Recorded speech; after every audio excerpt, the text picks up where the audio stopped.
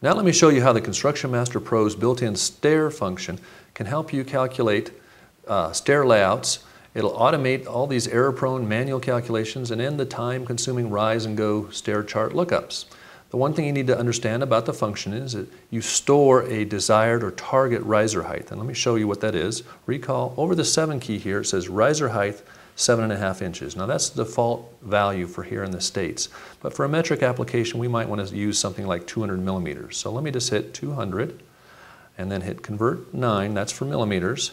And then I hit store over the 7. It says riser height stored 200 millimeters.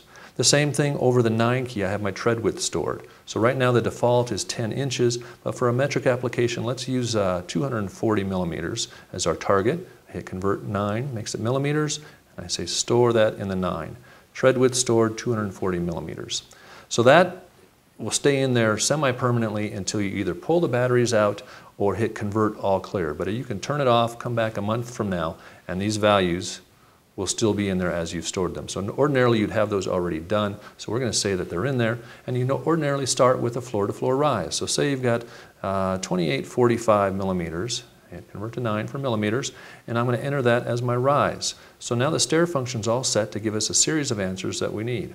The first press tells us it divides most evenly if the riser height is 203 millimeters. It comes out most evenly.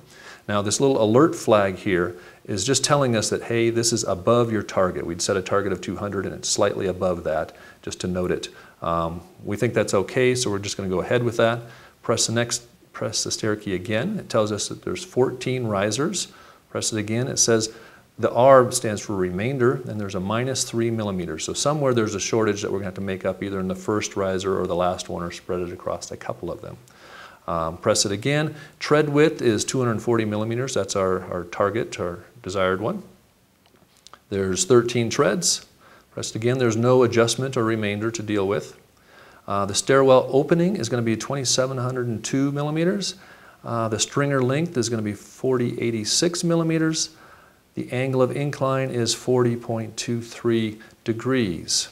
One more press will tell me the total run of the stairway, and it comes out to be 3120 millimeters, which is good.